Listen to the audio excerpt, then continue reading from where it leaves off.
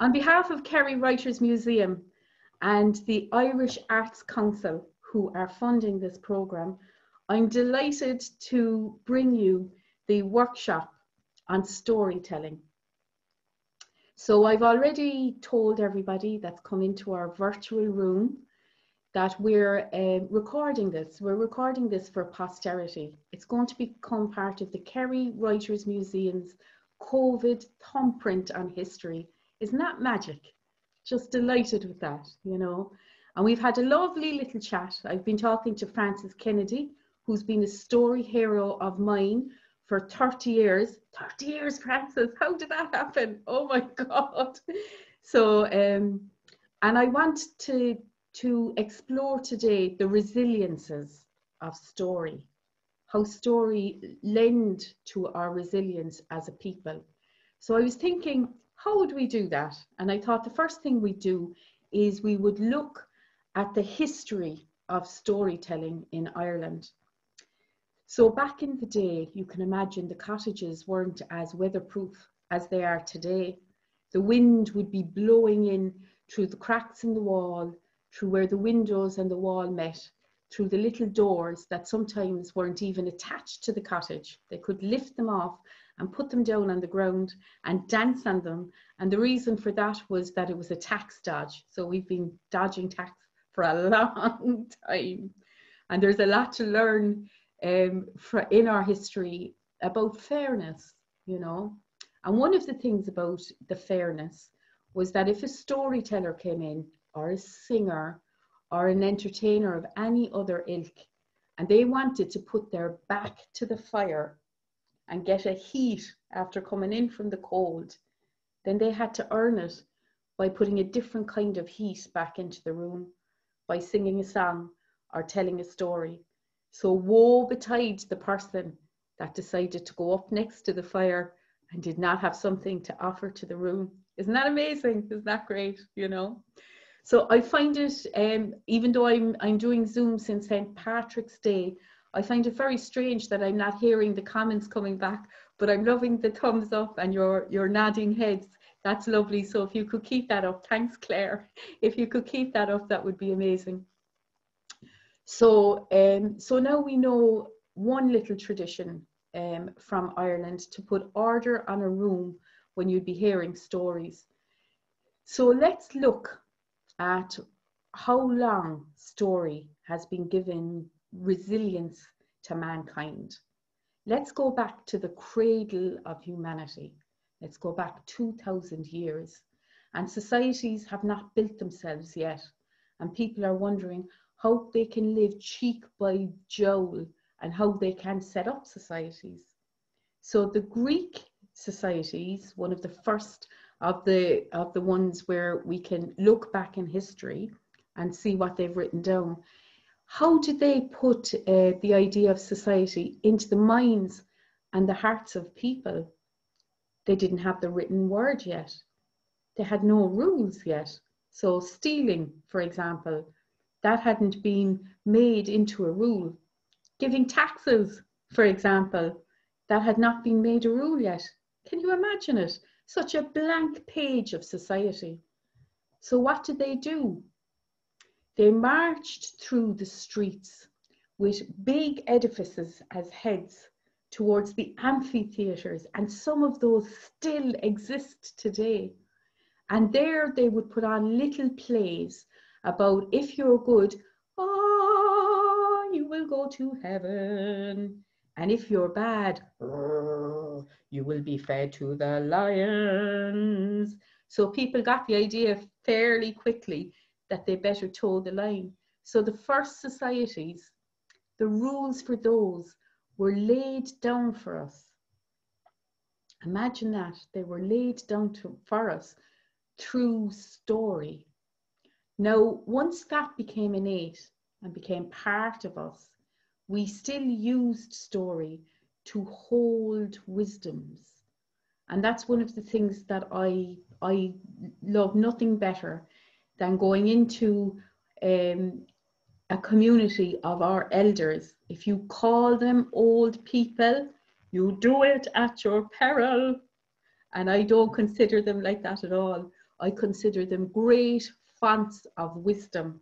So I'm going to give you a little snippet of a story of when I was a drama therapy student. So I was studying for my MA in drama therapy, and I was sent out to the Nari elders of Cork. And I knocked on the door and I opened it because the room was supposed to be mine. And there was a woman in there and she had a crossover pinny. Remember those old aprons? And the flower was kind of up the front and she had the arms folded. And I said, "Hello, my name is Maria Gillen. The room is mine now."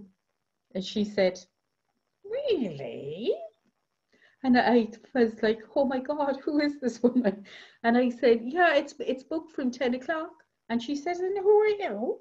And I thought I better give her my Cork credentials. So I said, "My name is Maria Gillen. I'm from Mayfield. And my mother was born in the shadow of Shandon and was reared in Granabraher." And then she stepped aside and said, "Come on in, girl. Sure, you're one of our own."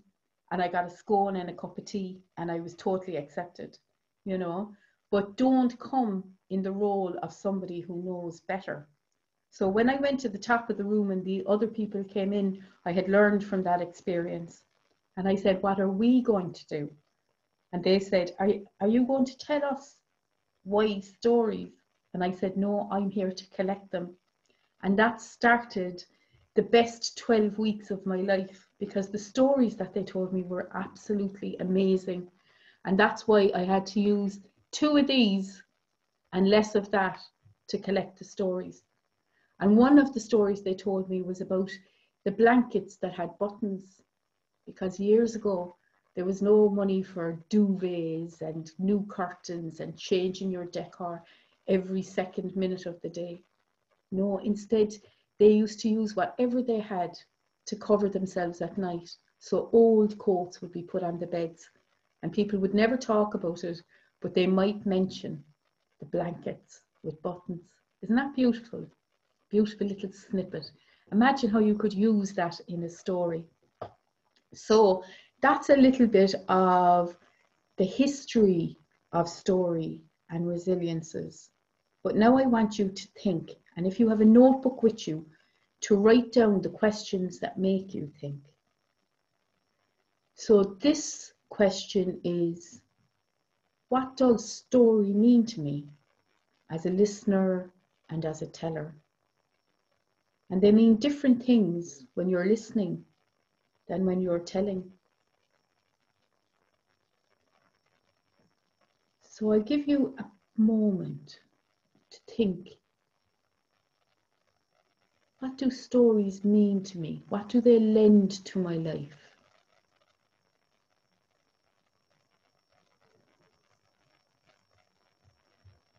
So we'll give that 1 minute and I time everything.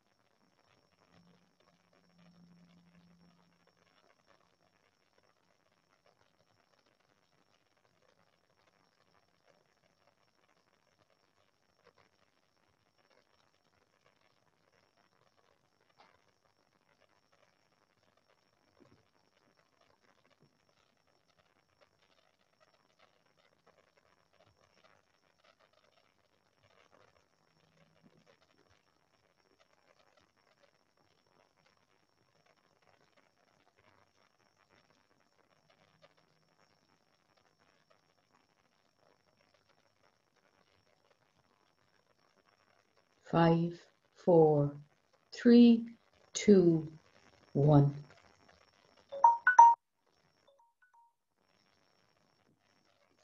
That minute, how long did it feel in your body and your bones? And in that minute, did you go into your internal world? Did you grant yourself the silence? And after that minute, I'll tell you some of the meanings of stories that I've collected in these workshops over COVID. Right now, Maria, it means community. This is my way of making contact with people. COVID storytelling is about making contact with people. Maria, it's a way that I can connect with my past, with my traditions, and I found myself getting prouder and prouder of them. It's a way of connecting with my past and representing where I came from. Isn't that lovely? Maria, it's a way of exploring the story. It's a way of changing endings and therefore changing the whole story, of modernizing things, but learning from the past. I love that one. Isn't that great? Maria, it's a way of slowing down, of having a cup of tea, of grounding myself. I love listening to the podcasts of stories, and they've become so rich in these last few months. Isn't that great? The archive of stories is building everywhere, all over YouTube, all over Spotify. You can find stories now. Maria, stories is a way of lifting my spirits. Nothing really changes when you listen to a story, but at the end of it, you feel better. I can't explain it. I love that one too. There's so many, and I'd love to hear yours.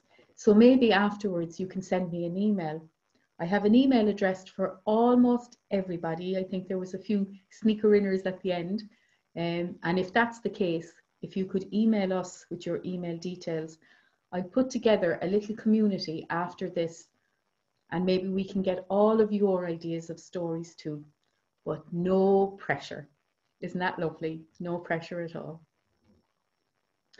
Okay, so the next thing that I wanted to explore, and it came up in those comments, is the idea of catharsis. Again, this is not a new idea. This idea goes back thousands of years, right back to the cradle of humanity. The Greeks coined the word catharsis. Catharsis means that you could have the worst day ever. You could be really busy in work. You could spill your coffee across your keyboard. You could have to have a tooth pulled tomorrow and be worried about it. But then you watch something on television. You connect with somebody that makes you laugh out loud. You're asked to suspend your belief for a minute, to believe that you're once upon a time in a different world. And at the end of it, nothing in fact or in logic has changed, but your attitude has changed and your spirits are lifted. That's catharsis. And stories and singing and set dancing and all the traditions can allow you to do this. In the scientific world these days, they talk about the release of endorphins. Promise you, storytellers have known this throughout history. They can raise your heart. They can make you think. They can make you laugh. They can make you cry. And all of this is connecting one human being with another. So that's catharsis. How can we explore catharsis for ourselves? Well, one of the things that I've been doing is I've been listening to a story podcast by Daniel Allison. He's a Scottish teller. And I listen to it in the evening if I'm worried. And after about 2 stories, I feel fine again. So that's the medicine of story catharsis for me. Also, when I go to the corporate environments and I'm working with people who are under a new pressure, who are busier than ever, we slow the pace, we set the scene, we tell stories. and people's feedback is that they feel better. I can't explain it either, but catharsis is a real byproduct of the medicine of storytelling. How can we use catharsis in the drama therapy model? Well, for that, I look at the 6-part story, and thank God for Mouli Lahad. And there is a number of different models of the 6-part story, but his is my favorite.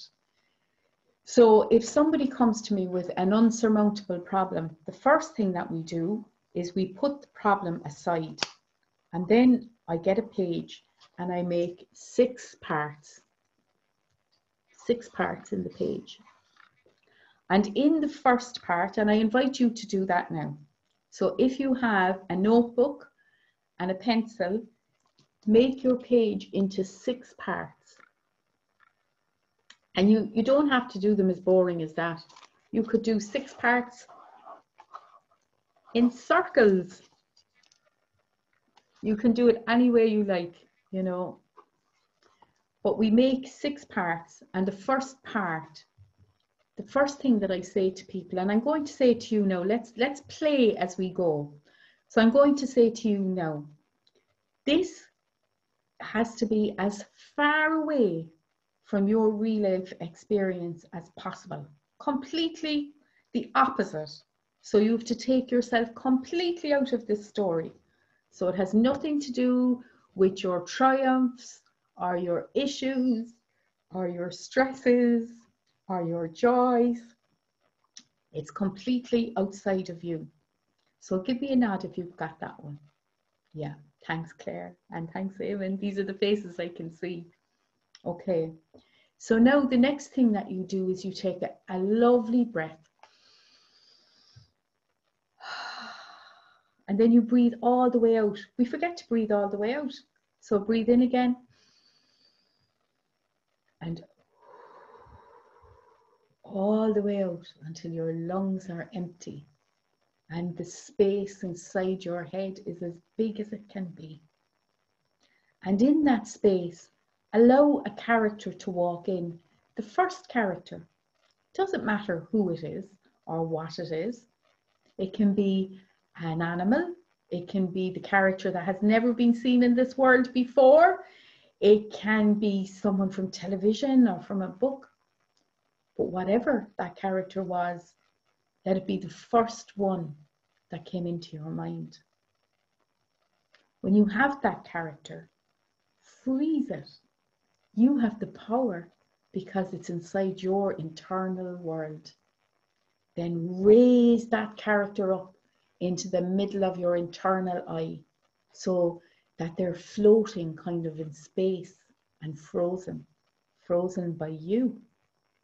Then walk up to that character. Walk all the way around them.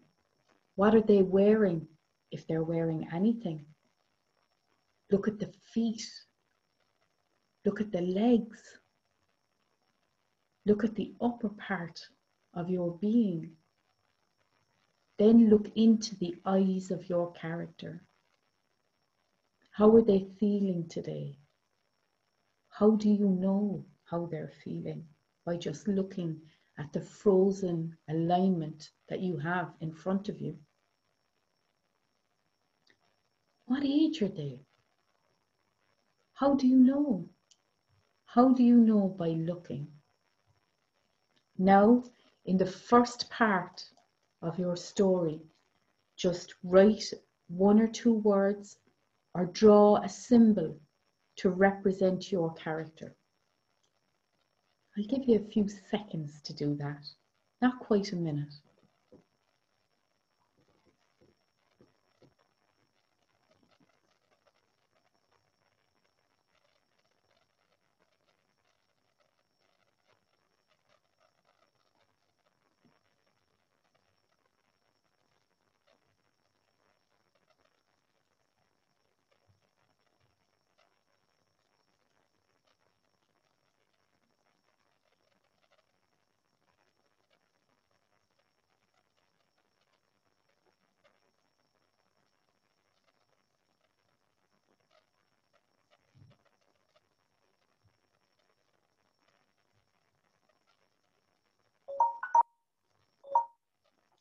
back. So the second part, as we put our character to one side for the moment, is an environment. Let it be the first environment that enters your imagination. It mightn't fit your character at all. That's okay. In this environment, allow yourself to experience it in a very sensorial way. What can you smell here? What's the temperature here? Are you inside or outside? How far can you see, or how near is the distance to your eyes?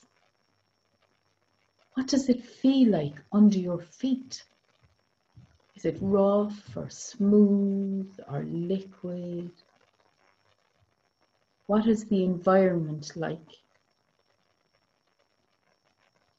So right now, in your second box, take a few seconds to write a word or two, no sentences, just a little word or two, or a symbol, to let us see what this environment is like.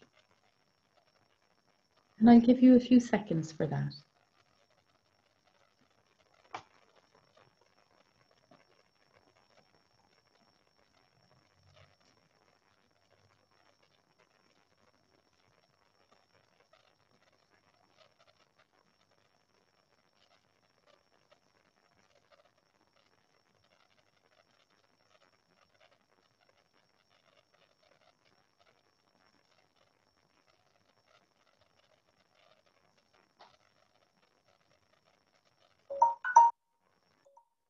Come back. So the third part of the 6-part story is the reason that your character is in this environment at this precise moment. Their raison d'etre in the story. It's where all the plot lines come from. Why is this character in this place at the moment? And you can endow them with a magic power or a special power to go with that.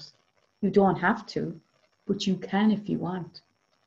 So, does your character have a magic power? And if they do, why are they in this environment today? What's their mission? What's their raison d'etre? Let it be the first thing that lands in your lovely creative heart and soul inside your internal world. And I'll give you a few seconds to write a word or two or to symbolize that in your story right now.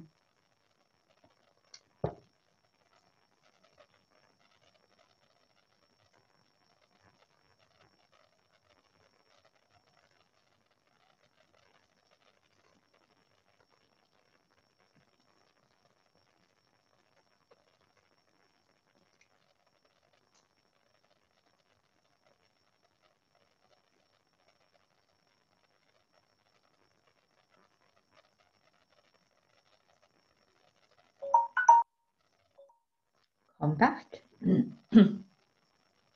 So now we come to the 4th part of the story. And the 4th part is that something happens, something tough and hard to almost derail, but not quite destroy the mission of our main character. What is it? Who is it? Something has happened that almost puts a kibosh on the mission of our main character. So let that be the first thing that comes into your mind when you think about it. What could derail this character's mission? Now, in a few words or a symbol, write that down in the 4th part of your 6-part story. I'll give you a few seconds.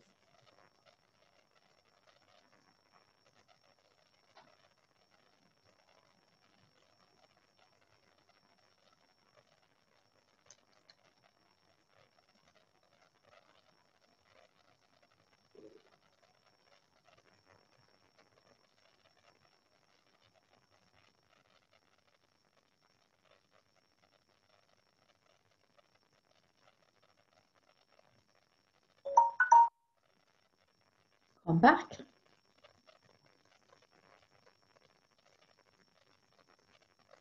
So now we come to the fifth part. Someone, something, some act of God, some hand of a fairy comes to help our main character, not to fix it, not to make it better, because that's the role of our main character, but they lend a hand. They lend a hand to help. So who is your helping hand for your character? Let it be the first thing that comes into your head. You have a few seconds.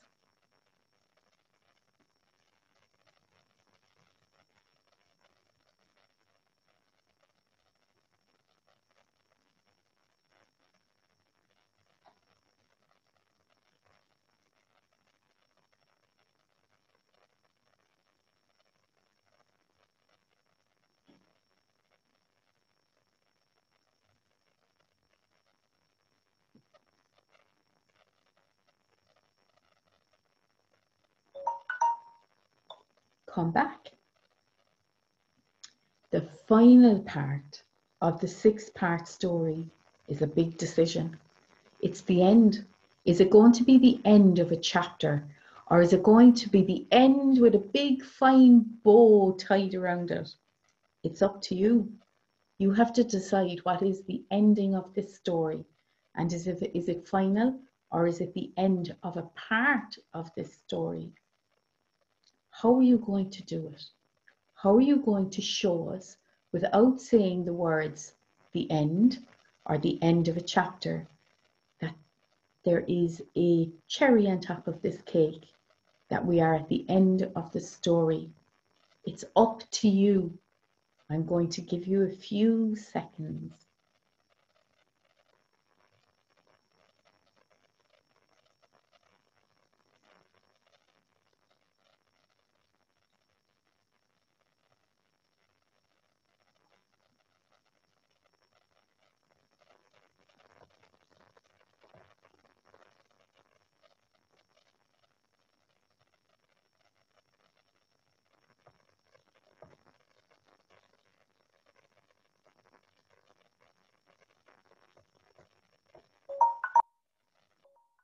Come back.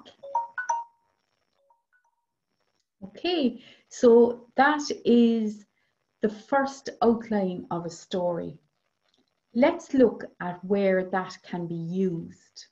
So I have used that story in nursery schools with children. Of course, you'd say it differently. You wouldn't be talking about the word characters, because they would know what that was. But if you said, let's make a story, who's in it? It's amazing, amazing, amazing what children will tell you is in their stories. And they come so quickly because there's no barriers yet. And then if you say, where are these characters? You'll get the most magical places. And if the character is a meanie character, and you say, well, that meanie character, would you live with them? They'd say, no. You say, well, where does this character live? And they'll give you all sorts of fantastic places. So I'll be telling a story tomorrow called Grumpy Gobs. And I made it with this mechanism with children who were between the ages of 3 and 5. 3 and 5. And what an amazing story. It's one of my favorites to tell. And it's one of my most requested stories in my Smalley sessions here in Cork. So you can judge for yourself tomorrow. But that story was co-created with the hearts and minds and souls of 3 to 5-year-olds. So one of the things that the 6 parts mechanism does is that it allows you to be fluidly intergenerational. It's absolutely amazing. I've also worked it with people who have dementia, and it's amazing the things that they remember. The long-term memory remains amazingly sharp. And the stories that come out of it are just beautiful heart stories. So one of those stories included the blanket without buttons. They told me about the midwives. that in the 1930s were no longer allowed to cut the cord, but for mothers who didn't have the shining shilling to give to the doctor, then the cord was cut anyway, you know. So I got amazing, beautiful, wise insights from this 6-part story with the elder population as well. And one of the, how it could be used in a therapeutic, and how it has been used in a therapeutic environment, is to help people to say the unsayable. One of the things that I found out with working with suicide ideation and people who have been affected by suicide was that they like to look at golden moments. I would never have known that except for the 6-part story, and that looking at that was way more important than looking at trauma, because looking at the trauma entrenches you in trauma, but looking at the golden moments allows you to see light at the end of this tunnel, you know. So the 6-part story has an awful lot of wisdoms to impart to us if we have the ability to observe and listen as well as make the stories. And how does it work for a storyteller?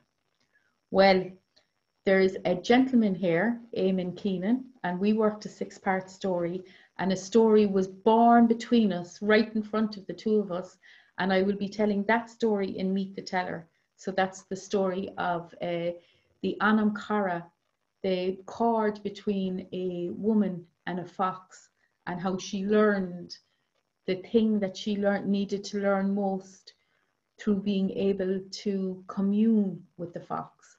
So that was a 6-part story, that was, you know, a gift, you know. And I've told that story in so many different places, and people come up to me afterwards and they say that story was meant for me, and they have all different reasons why that story was meant for them. And I truly believe it was meant for them. It came through me, you know, and through the mechanism of the 6-part story. But it's a medicine story, and it belongs out in the world, you know. So I'm delighted with the gift of it coming through me. I was delighted with the community that allowed that to happen. So I was sitting in community with Eamon Keenan at a workshop at the time, you know. So it has so many different levels of support: the birth of the story, the giving of the story, the receiving of the story, the connection with the story. All of those things come through the 6-part story model. And that's only one of the tools of story making and story connecting.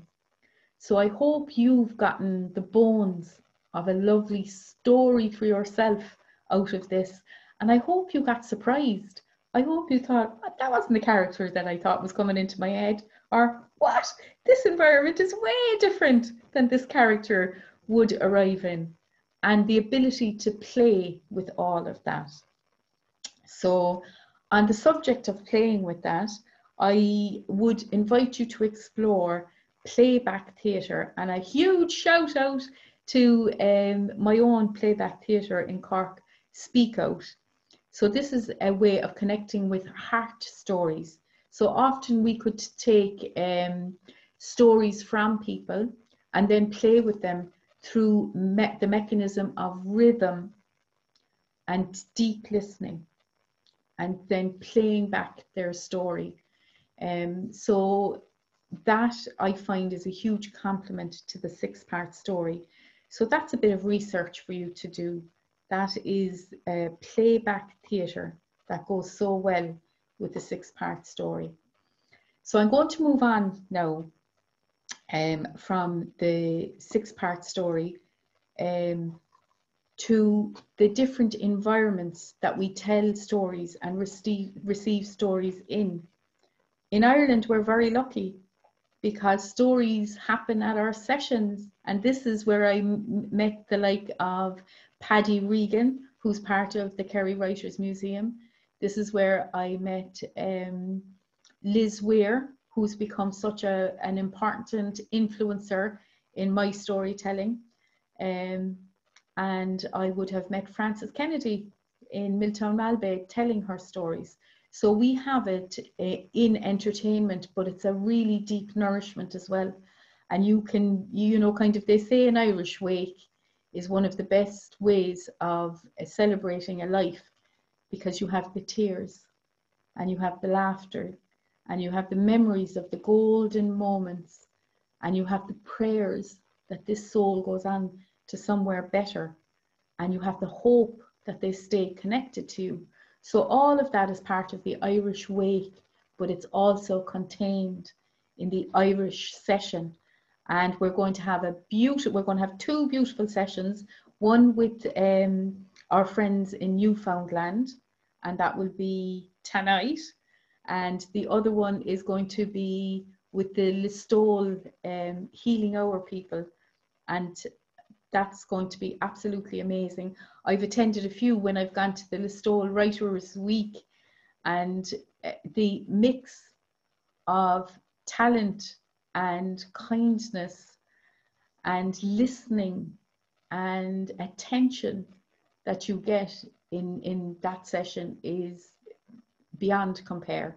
So I really hope you can make both of those sessions, and I hope down the road that you get to Billy Keane's pub for a proper healing session. They call it the healing hour, but it's in Irish time because it never goes on for an hour. It goes on for 5 or 6 or 7 hours, you know, and stories can be like that as well.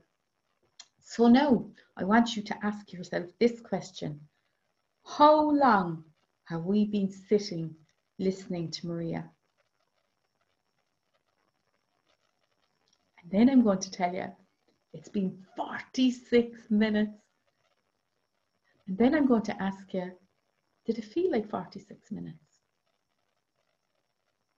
And when you're listening to stories, does something happen to the time? When you go to a session of stories for an hour, does it feel like an hour? Because in my experience, time becomes an accordion for stories. It just shrinks. I can go to a storytelling session and stay in that session all day long, and at the end of it feel rejuvenated and feel full of the joys of life. But if I'd gone to work for a day, if I'd been, you know, digging potatoes in the field, would I feel like that at the end of the day? So what happens to time when we're talking about stories? And a new phenomenon has started to happen in Ireland. They want to know, how long does your story take before they'll allow you to tell a story? The old people would say, it takes as long as it takes. Or they'd ask you a question, how long is a piece of string? And those are the answers that I give when I'm telling a story at a session. How can you say to somebody, tell a story in 7 minutes, when that story might demand 15 minutes or 20 minutes, or maybe it could be told in 3 minutes? So the idea of performing stories is very different than the old-fashioned idea of telling stories.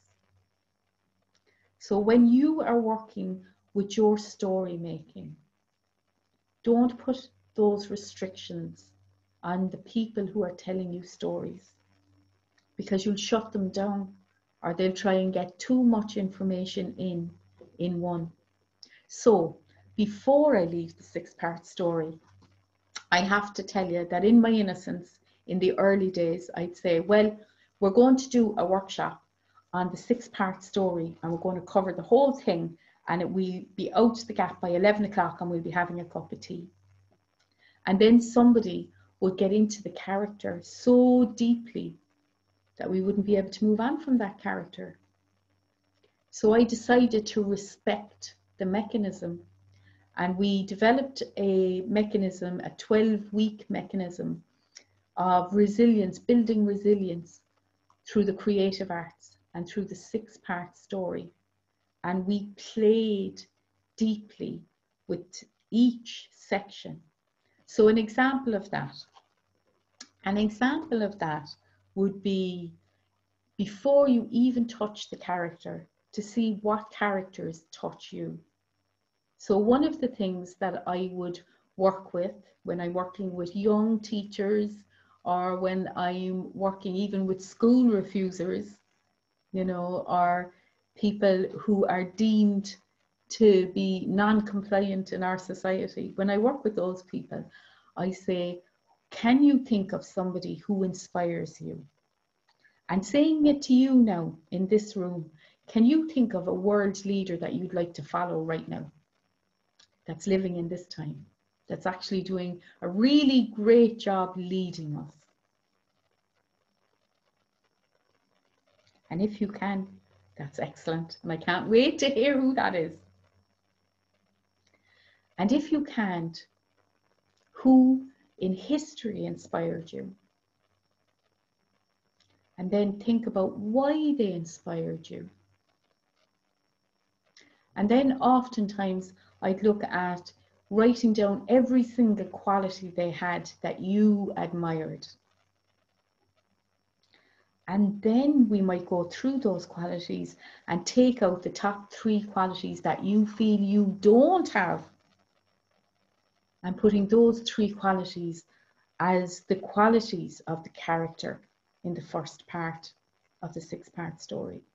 So whoever your character is, they're going to have these 3 qualities. And then I might invite you to become that character, to try on these qualities. And in therapeutic terms, that's known as channeling. And in Gran Braher, that's known as common sense, boy, common sense. Sure, if you've never done it yourself, you can try it out, you know. So they might say something like, oh, come here, when you're tackling that tax man, you just channel Father Murphy and how strict he is, you know. And in playing with those qualities, you might find that you have access to them. You might find you have access to them for the first time ever. I never forget the woman that came, who was afraid to say no, who was afraid to take anybody on. And the qualities that she came up with was bravery and being sharp with words and not taking no for an answer. And over the course of the 12 weeks, this woman was encouraged to go into Dunn stores and buy something. It didn't matter what she was going to buy, she was going to return it. And so the next day she returned it, and we were all at different little you know, rails of clothes watching her return this thing. And she wasn't to accept, you know, a credit note, and she wasn't to accept the fact that they couldn't change it. She was to get her money back. And she went up to the counter and she was trying to make herself bigger, and in a quiet voice first she said, I'd like to return this, you know. And the person at the counter just kept doing what they were doing. They were, you know, busy doing whatever. And then she channeled her character and she said, excuse me, love, I have a life too. I'd like to exchange this, and I want no nonsense. I want my money back. And the girl said, all right. And she took the item and she gave her money back. And 12 people clapped from around Dunn stores, and we all celebrated. And it still touches me, you know, how effective it can be to channel a character. And that is something that's really simple, or might be really simple to you and me, but something really big and life-changing to somebody who has never had the ability to say no. So you can use this mechanism as deeply or as lightly as you want.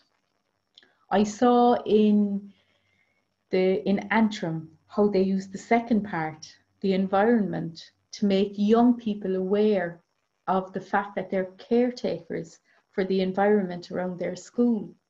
And they came up with this idea of a mermaid that was in trouble. And what they did was they went out to the beach near their school and they looked at it through the eyes of this mermaid that might be trapped there by all of the rubbish that had been left there. And they just felt the impetus that they needed to clear this beach to make it accessible again for the mermaid, the mythical creature. And while they were doing that for the mermaid, the mythical creature, they were also making it safe for the other children and for the things of the sea that live on that beach. Well, now we've been together almost an hour. So I'm going to unmute everybody now and maybe just get a little bit of feedback. And if you could raise your hand, that would be great. And I remind you that this piece is being recorded. So it's the thumbprint for the Kerry Writers Museum and the COVID lockdown. So if you do make a contribution, remember that it is being recorded. So I'm going to unmute everybody. How do I do that now? Mute all.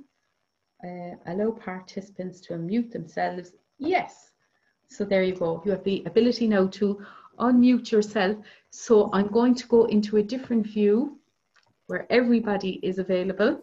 And if you can put up your hand if you'd like to make a contribution, and then I'll come to you. So Frances, are you putting up your hand or just unmuting yourself? I was putting it into gallery view. Okay, I won't put pressure on then. But is there any comment or any question? Absolutely amazing, Maria. Yeah. I couldn't get over how a story could just grow like that. Like you say, story seeds. You know, the way you could put characters in any different environments and see how they go. Like, brilliant. Oh, good. Yeah, you know. Thank you so much for the comment. And Michelle. So Michelle. Yes, Maria, just totally agree there with Frances. And just think for writing in general, I thought it was brilliant, the 6-part environment. I'm just writing a writing group, but I just thought that was amazing, just to try and get it to grow. I loved all the whole idea about the inspiration of a character touching you, you know, who you admire, and how that you can feel it yourself, and then you can. I just thought it was amazing. I just want to say, Frances, loved you last night, Frances, on the rambling story session. You were brilliant. You were brilliant. Thanks a million. Thanks, Maria. My heart. Yeah, thanks a million. Okay. Any other comments or questions? Yeah, Claire. Maria, who was the person you said developed the 6-part story? His name is Mooley Lahad. So if you type MOOLI into Google and the 6-part story, so Mooley 6-part, up he comes. And what I would do is go to Google Scholar, because there's so much information on this story, you know. And he was one of the first responders after the tsunami, and he did the 6-part story with no language. So they did it through the body and through noise, and he had amazing results. And I often tell that story, story of the tsunami, when I'm, you know, kind of when I'm in universities and I'm showing the effect, because the effect of the 6-part story to me feels miraculous, you know. Yes. So thanks for that question, Claire. Any other questions? No. Okay, so I'm going to mute everybody again.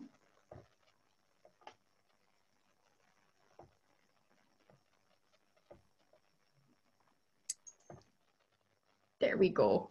I'm just getting a handle on these things now at the moment. Okay, so oh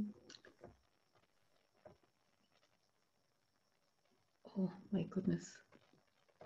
Sorry there, I'm learning about Zoom as I'm going along.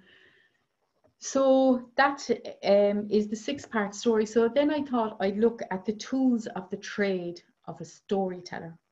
So we have, you know, kind of, how do I put my story across?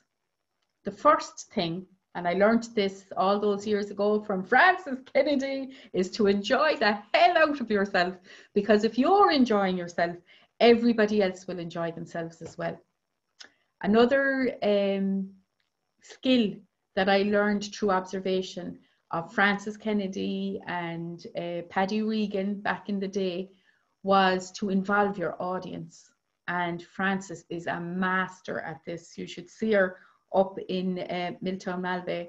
So she might be telling a story and she'll put her hand on the shoulder of somebody in the audience and she'll go, "Isn't that right, Mary?" or "Isn't that right, Paddy?" And they're nodding along and delighted to be part of the story, you know. And Paddy Regan is a master at pulling people up and making them part of the story. So one that comes to mind is the story that he tells about the slow dance. And then he invites the lady up from the audience and he's doing the slow dance around the place and he's making it so real for all of us and touching our memories, you know. And some people are very at ease with pulling somebody up from the audience, but somebody else might not be like that, you know. So you need to find your own level and the tools that sit easy in your hand. I really enjoyed that, looking at that through Frances's performances and through Paddy's performances, and I incorporated it in my own, and I loved it so much that I got into the playback theatre and, you know, told stories with 6 or 7 other people, so you're part of the telling instead of the person that's just telling. So there's so many different ways of telling a story, but enjoying yourself, the pleasure of telling a story, it's really important to connect with that. And the minute you do, there's no going back, you know. So if you're technically excellent, but you're like, you know, "Oh my God, this is really hard," you know, the minute you make the switch into enjoying it, you'll never go back, you know, you'll never be nervous again, or nervous to that same extent, you know. So enjoying yourself, rule number 1, and then that means that your audience can connect and enjoy the story with you instead of being afraid for you. Then you have the technical tools. So the technical tools are pitch, pace, pause. And what that can do is paint a canvas of passion. Isn't that lovely? Pitch, pace, pause. And that can paint any picture you like, including the picture of passion. So how do I pitch my voice? You know, so a lot of public speakers these days, you know, take the American model, and it's very loud and it's very out there and it's very about the appearance, you know, and also sometimes when you're pitching it to the last person in the room the whole time, then it lacks shade and shadow of story. So think of it as painting something. So when you're pitching your voice, you can whisper and have everyone just hanging on every word. And then you can shout. And when you do that, you can frighten people out of their complacency. So it's good to use all of the pitches at your disposal because it's part of your art form. And then we come to pace. And what people don't realize is how effective the pregnant pause is. If you leave a pause, then it allows your audience to come halfway to meet you. It rubs out that line between you. And now, because of the 7-minute rule and the fast pace of our modern life, everybody is trying to get as much information as possible into how they tell stories. And so the pause goes out the window because I really want to entertain you and just get all the information out. What a pity. I listened to a master teller of the medicinal tradition the other night in Tullycarnet in virtual Antrim. Her name was Dovey. She's a Native American teller. And how amazing she was. She was allowed a certain amount of time, and most Irish tellers would have told 4 stories in that time. She told 2. She painted so many beautiful pictures, vibrant in my mind's eye, that I can still tell you those stories almost word for word. Dovey's set was for a whole hour, but it felt like 10 minutes. She was not afraid to pause, to look, to connect with the eyes, to allow what she was saying into our hearts. So pitch and the pause and the pace. And the pace and the pause, they go together. If you're asking somebody to connect with you, forget about selling an idea or entertaining. Talk from your heart, and you will find that that pace is a lot slower. So that's pitch, pace, pause, allowing you to connect with your passion. And your passion might be in that moment to entertain. It might be to touch someone's heart. It might be to make somebody cry. But if you use your paintbrush well, and your paintbrush is made up of pitch, pace, and pause, then you will find that the connection is easy. And then you will find you will be able to throw the paintbrush away because it's happening automatically. So in the beginning, you might practice in pieces your pitch, pace, and pause, as I did when I was studying for my Lambda exams so many years ago. But then you will find it's like driving a car. When you first learn to drive, you're like, okay, I have to put the first gear in, I have to put my foot on this pedal, I have to check my mirror, and you're giving yourself instructions and almost translating for your body, telling it what it has to do. And then the day will come when you've driven all the way from Cork to Listowel and you can't remember how you got there. So once you've mastered pitch, pace, and pause, you should be able to throw the paintbrush away because the paintings are making themselves. Does that make sense? Oh, lovely to see the nodding heads, even though we can't talk to one another, you know. Okay.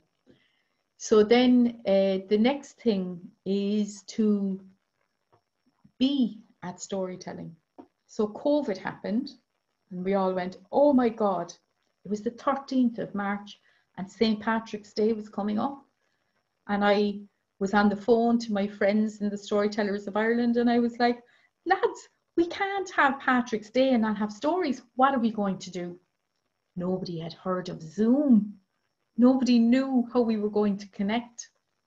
And then we reached out to all of the other communities and a Toastmaster stepped forward, Paul O'Mahony. Paul O'Mahony from Blarney Toastmasters, thank you so much because he did so much for Irish storytelling in that moment. He took me on for 15 minutes and he showed me all of the tricks of the trade that I would need for Zoom storytelling to get the storytellers online on St. Patrick's Day. And then I put the word out. And Liz Weir in particular really stepped up to the mark. And she started telling other storytellers and people started making contact saying, I want to tell a story on St. Patrick's Day. I'll dial in, what do I have to do? And we had a session that was supposed to last for 1 hour. And it went on for 4.5 hours. And in between, we laughed out loud. We connected with one another. We talked about how COVID was for us, because this was all so new. And a lot of people said it was the first time that they'd had contact with human beings in over a week. Imagine that. And that was so many months ago.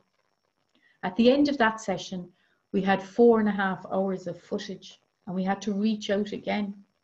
And we talked to Max, and Max was able to chop our little stories into bite-sized pieces so that we could put them up on the Storytellers of Ireland YouTube page. And I'd encourage you to go there, because we had world-class storytellers telling stories on St. Patrick's Day and offering us their art form. And what we didn't realize at that time was that we were capturing a moment in history. And then we realized that we could stop and start the recording. So by the time World Storytelling Day came, we were able to do what we're doing now. We were able to record the stories one at a time and put them up on the Storytellers of Ireland website. And it spread to the little clubs of Ireland. And one of those clubs is the Cork Yarn Spinners. And Lizzie, who's a marketing professional, she took over the mechanism with Anita Howard on this, you know, so we got a great thumbs up there from Lizzie. And because of that, Lizzie is the engine behind being able to connect these today. So that's the story of how storytellers adapted and changed and got the stories up on a new platform, and how through that platform we were able to reach out to a wider audience, to the likes of Ken Parsons, who came knocking on the Cork Yarn Spinners door, and the St. John's of Canada storytellers. And now we're going to have a workshop together. Well, that would never have happened before. And now, when COVID is over, we might be able to travel to one another's festivals. How amazing would that be?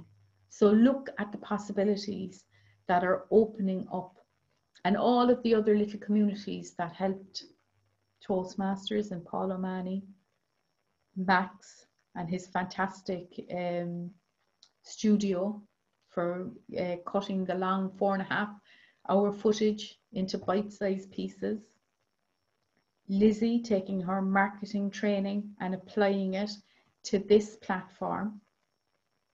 Look at all the different elements that were behind the scenes helping stories to move forward, because it is important to tell stories, to tell our stories right now. So we've looked at learning from the past and the storytelling with elders. We've looked at connecting with storytellers in other places. We've looked at adapting and putting the finger on the pulse of the stories that are unfolding in front of our very eyes right now. So as a storyteller, I would say to you, go to the sessions. I've been to virtual London, virtual Canada, virtual States, all over Ireland, you know, and it's just amazing the stories that you can hear. And right now, in these moments, the storytellers are pulling together. There are storytellers that were on my wish list that I wanted to see, and I would have to travel to festivals to see them, and I would never see them under one roof. And during these past months, they have been contributors to some of the best sessions that I've been at, and they've all been on the same screen. Make use of that. Sign up to all the lovely little storytelling sessions that are going on. I'm sure the Kerry Writers Museum will run one after this festival. And I know we have the Cork Yarn Spinners, and they have a beautiful session once a month. You have the Tullycarnet Yarn Spinners and the Antrim weekly session that goes on as well. Check them out, you know, and go to these and gather the stories and try out your own stories. It's like being in a safe place to tell stories right now, because everybody wants you to do well. And there's amazing workshops going on. And there's people like the Irish Arts Council and the Armstrong Storytelling Trust that are financing these. So they're at your disposal. We want them to take off, you know, so make use of these. Okay, we're coming up now to 11:15. We've been together for an hour and a quarter at this stage, and we're going to take a break for a cup of tea to gather ourselves, and then we're going to come back. So I'm going to stop the recording now for 15 minutes, and then we're going to have part 2, and we'll be finished at 1 o'clock. During your break, think about any questions you might have, where you want a little bit more information or something wasn't quite clear, or any feedback that you might have. And we'll start the next session by getting your feedback and letting other voices in, because the other voices are really important. So thank you very much for your attention. I'm stopping the recording now,